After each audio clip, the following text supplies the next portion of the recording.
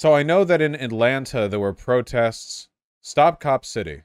This is a website named as such. No police military base in Willowney Forest. The city of Atlanta has leased 381 acres of Willowney Forest, stolen Muskogee land, to the Atlanta Police Foundation for a police military facility funded by corporations. Wow, that sounds cool.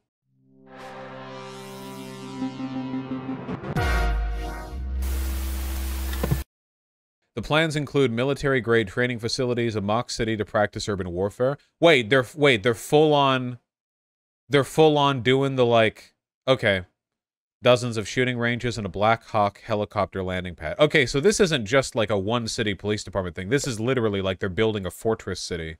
It's being funded solely by the police association. Impressive. Okay, here. Let's start with the basics. Defend Atlanta Forest, a decentralized social movement whose goal is to stop construction of the Atlanta Public Safety Training Center.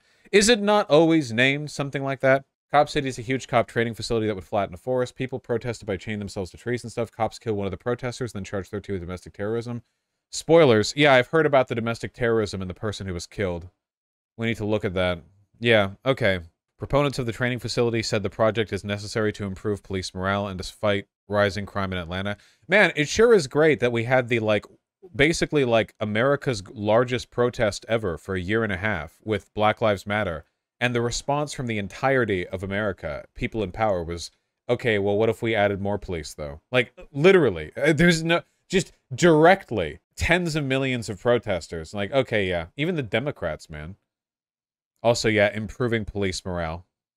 They've said there's no feasible alternative location for the training center, and the old Atlanta prison farm is not a... Okay, to be clear, I don't really care, like, where the... For me, the forest being raised is way less concerning than what they're raising it to build. But, you know, I mean, they're being cheeky about it, I guess. Kind of looks like a forest to me. Looks forest-esque, in my opinion. Over 1/3 of Atlanta's budget in 2022 goes to the police department, about $250 million. Great.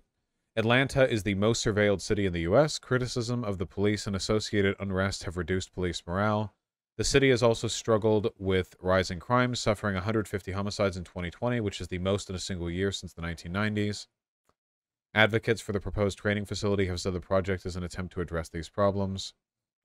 The $90 million proposed training center would include a shooting range and a mock village that has led to the project being named Cop City. The city is expected to pay 1/3 the cost, with the American Police Foundation paying the rest. Okay, let's take a look at this group. National Policing Institute. So it's a subsidiary of them. American Police Foundation Wikipedia. It's not hyperlinked in the article there. So I guess this is what they're referring to? But maybe not? That's interesting. The SEC conflict has consistently been placed in the context of settler colonialism. Man, that feels like a weird way to frame this, first and foremost, from an optics perspective.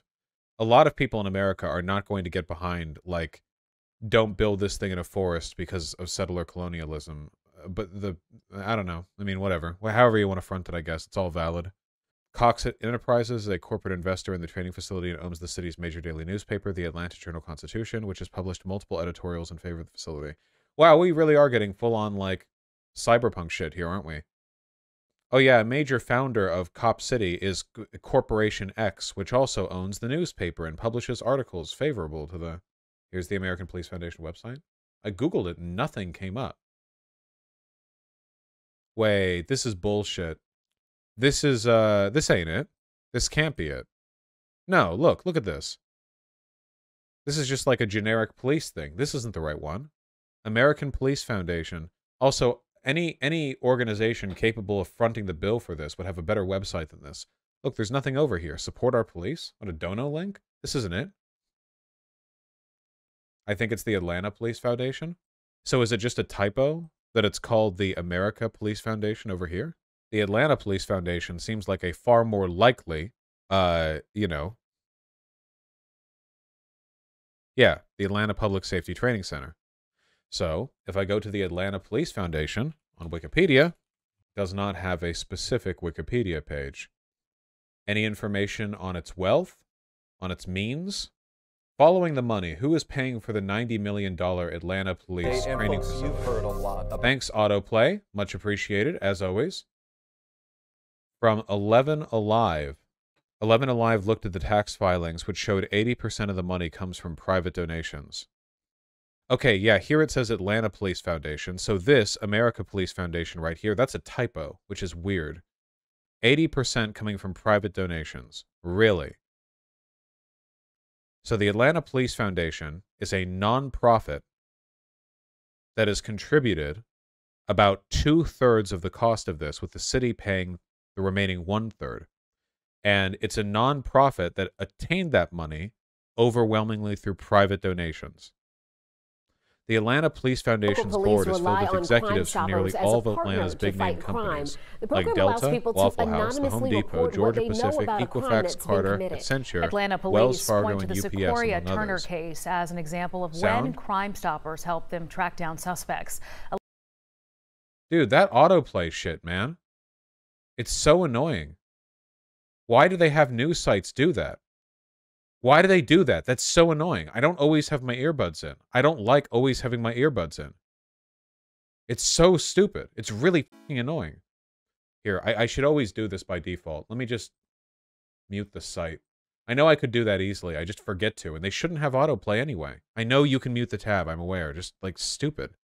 Okay, so far what we have right here is essentially the plot to RoboCop. Do I have that correctly? Like, the whole point of that movie, well, not the whole point. It's a good movie, but I mean, we're basically talking about like the police as an institution exist to protect private property and keep the proles in line. So corporations have a moneyed interest in making sure the police continue to do that work. And so to that effect, we're essentially seeing a nonprofit operated and controlled by corporations using money provided by private donations pay for, alongside the city itself, a fortress city for police officers to learn how to strangle black people to death. Do we have that? Do we have that correct? The APF training facility is opposed by a coalition of environmental groups, racial justice groups, and neighborhood associations.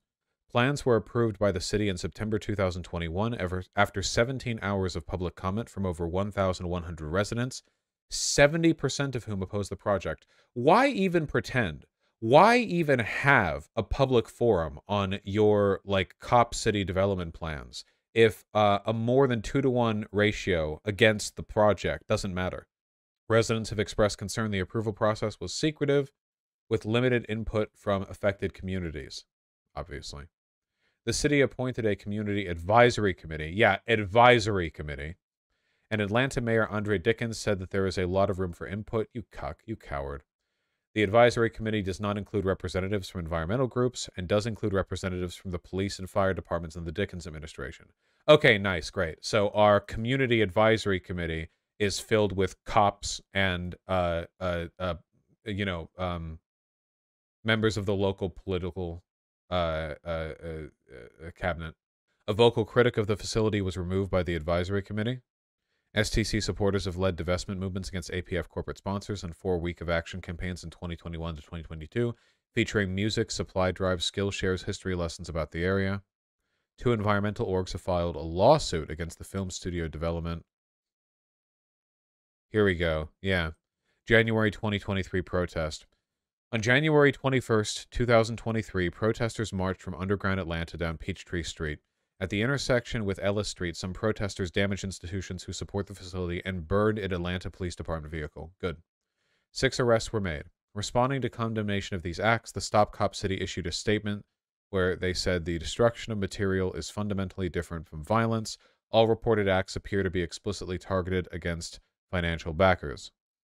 On December 13th, 2022, a task force of multiple police agencies conducted a joint raid of the training facility site. 5 people were arrested and charged with domestic terrorism. The Georgia Bureau of Investigation has said the road flares, gasoline, and explosive devices were found in the area. Wait, road flares and gasoline? Road flares, you can find these in the back of like a bunch, like cars, like people's cars. Same with gasoline. What explosive devices? On January 18th, 2023, Georgia state troopers launched another raid. During the raid, a trooper was shot in the leg, and a protester identified as Manuel Tiran, also known as Tortuguita, was killed by police. Yes, I've heard of this. Police stated Tian was the one who shot the trooper, although they have provided no evidence and do not have body cam footage of the shooting. Great. GBI, that's Georgia Bureau of Investigation, forensic and ballistic analysis determined that the projectile recovered from the officer's wound matched the handgun found in Tian's possession. What do you mean? When they say projectile recovered matched the handgun, do they just mean like the caliber?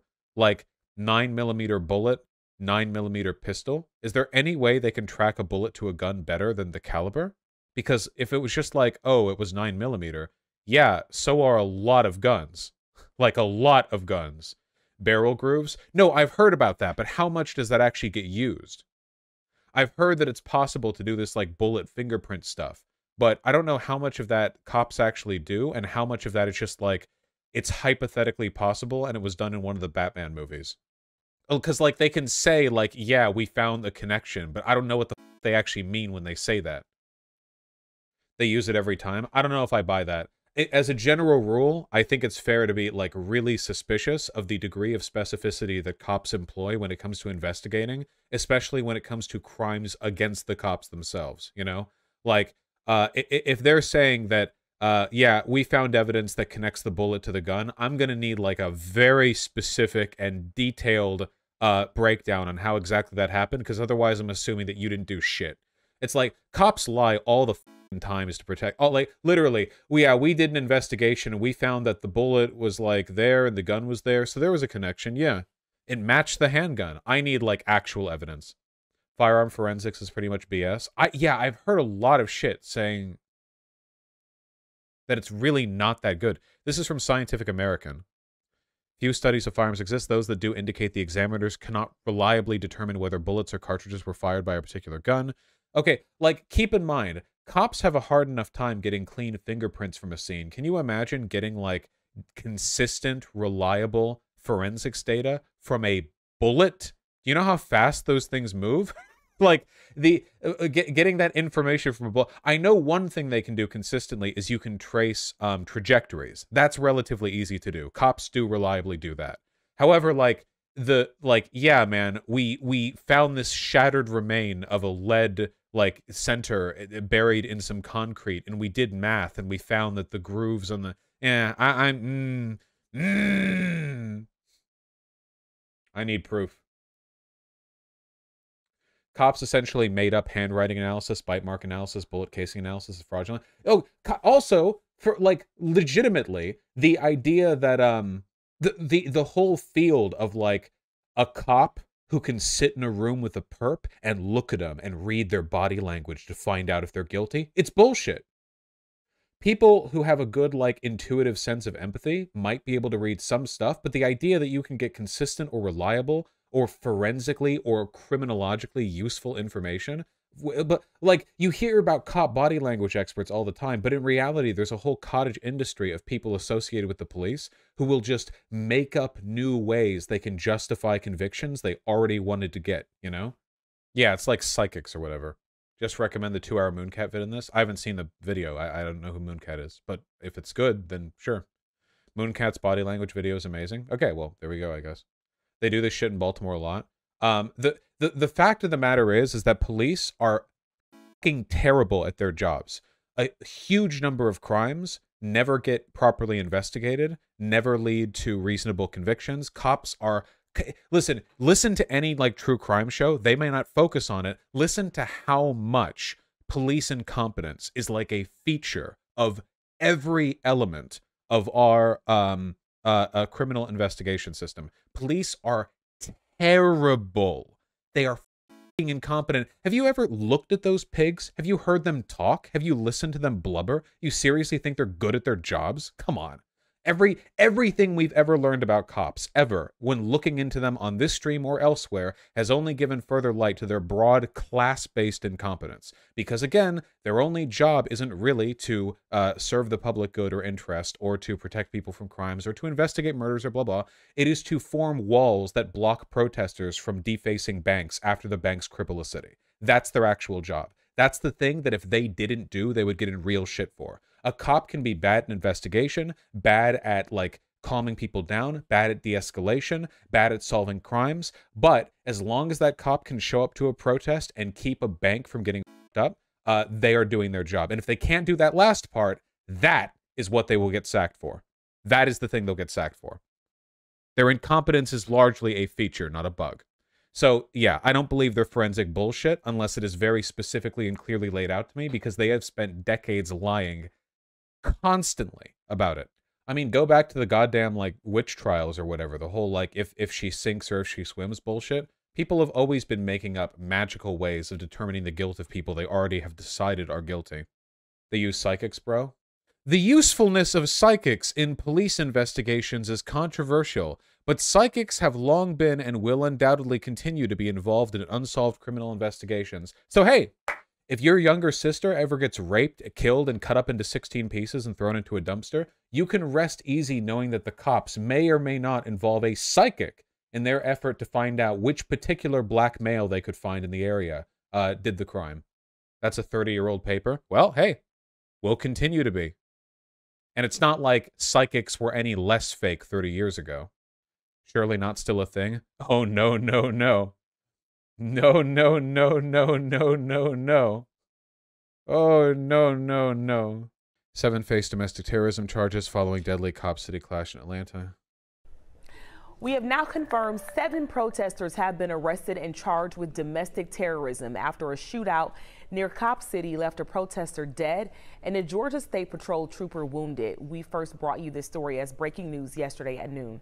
Last night, about 200 people who have been involved in the protest came together for a vigil in Little Five Points. They say their efforts to protect the forest will continue. Never did I think that I would be standing here. Yeah, again, this sounds really petty and stupid on my part. It seems so odd to me that this is being framed as an environmental thing, you know? It might just be like different priorities or whatever, but to me, like a bunch of shadow donations being used by a council of corporate benefactors to build a cop fortress outside of town that they'll use to militarize the police seems like, I guess, like, I don't know, like, where I'd focus my attention personally. Yeah, I don't know. I feel like framing this as an environmental thing maybe undersells the, you know, like they could go for different angles exactly. On a recent Chapo episode, they were reading about a voice analysis quack who's unironically been used in cases. He claims he can listen to emergency calls and determine from word choice whether the caller was the actual killer.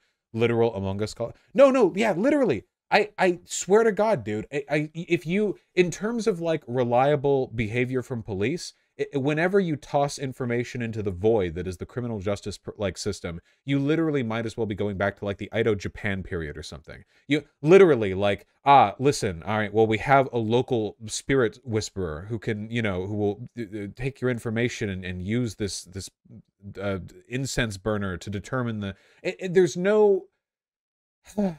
Look, I just hate cops. I just hate cops. I really do. I really do. I just hate cops. I do. I hate the institution. A lot of the people who join up with the cops do so because they're stupid pieces of shit to begin with and horrible human beings and they just want to use power to hurt others. Sometimes good people join up with the cops, but then they're cops, you know? You can be a good person and a cop. You really can't be a good cop. I mean, I guess you can be a cop who has consequentially beneficial actions if you, like, somehow very specifically engage in only the behaviors that are socially necessary and not the broader stuff. And I guess that's possible given enough people in the policing institution. But man, do I hate cops. Oh my God. Oh. Okay, sorry. I got distracted for a second there.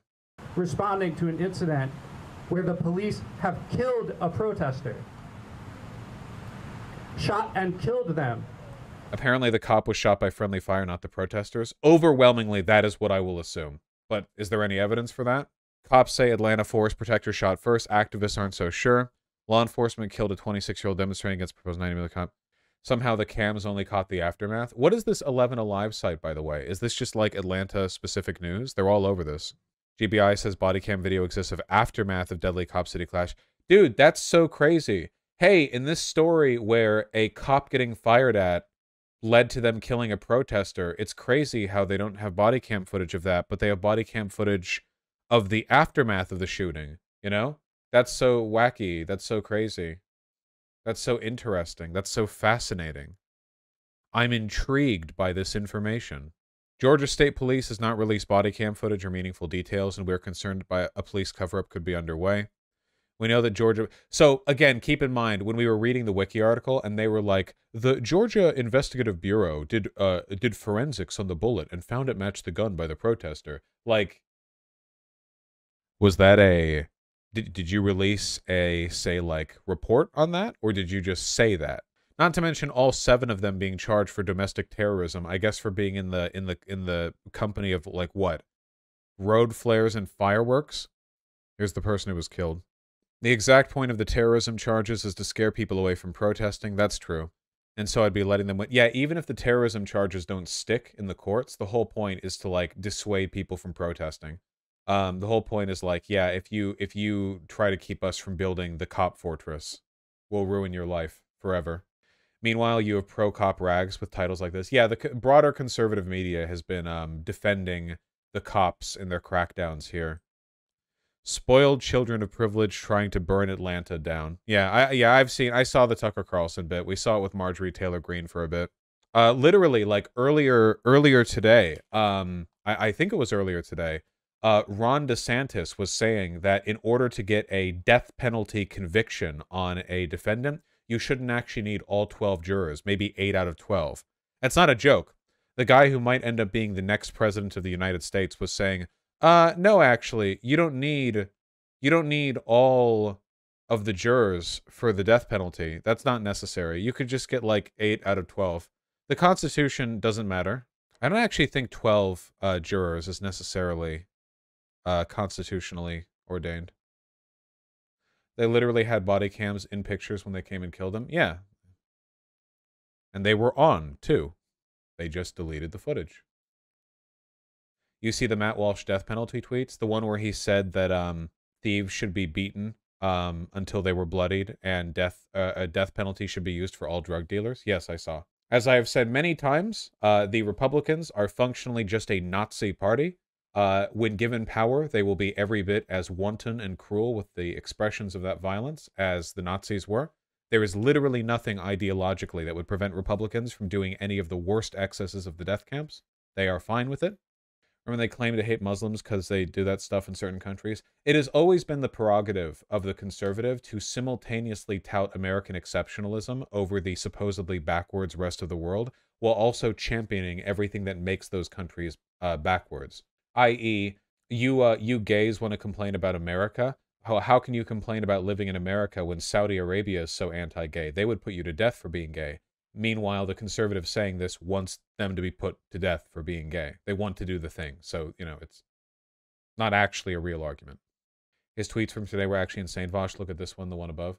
Yeah, I saw this. People are scandalized. I advocated harsh punishments for criminals like in Singapore. My critics are right. Must better to be tolerant of drugs and crime, so every American city looks like a post-apocalyptic wasteland. This is the working out great. I think you can find cities in literally every country on Earth that look like this. At least some parts of it. We wouldn't want to execute the people who have turned... Oh, also, keep in mind, the only reason we have parts of our cities that look like this is because of economic and social policies that he supports. So, income inequality is the direct and explicit reason why we have slums in our cities. And he supports that. He supports every policy, every moment in history that brings us towards that point. So, essentially, he creates the poor, and then he uses the existence of a poor as the justification for martial punishment or executions. Nazi shit. We wouldn't execute the people who have turned our cities into a zombie film. They're just chill. That'd be mean. Let's keep them alive so that our communities can be unlivable, disgusting hellscapes. Great plan, guys. This doesn't, like, again, like, it doesn't even mean... I mean, obviously, the signaled intention here is, like, racism and classism. Like, just, it's genocidal language, yeah. Is he calling for the murder of the homeless? I think it's calling for the murder of drug dealers, but the strategic ambiguity here means that it can be broadly targeted to the poor and to people of color as well. That's the point.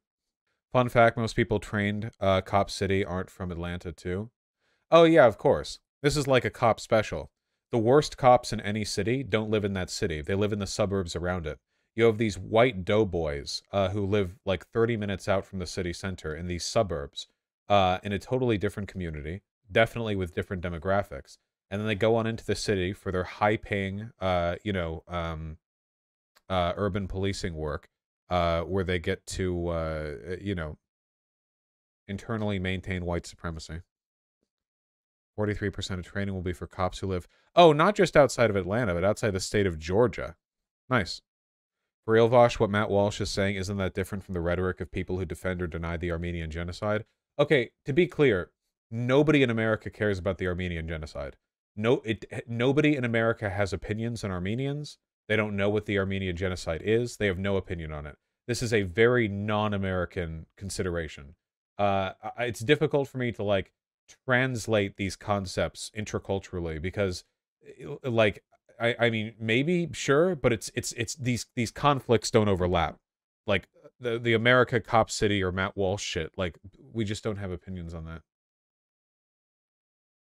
Except TYT. Sure, except for TYT or whatever.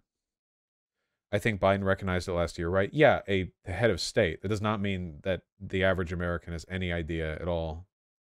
Nice. Anyway, they want you dead. It really has been majority bad news lately, hasn't it?